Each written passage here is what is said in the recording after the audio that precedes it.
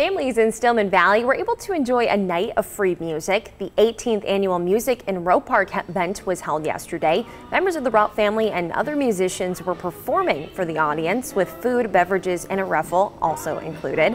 One of the brothers says they have a theme to each of their shows.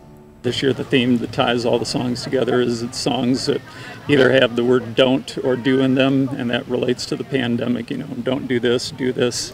The concert's held annually at the Stillman Valley Park.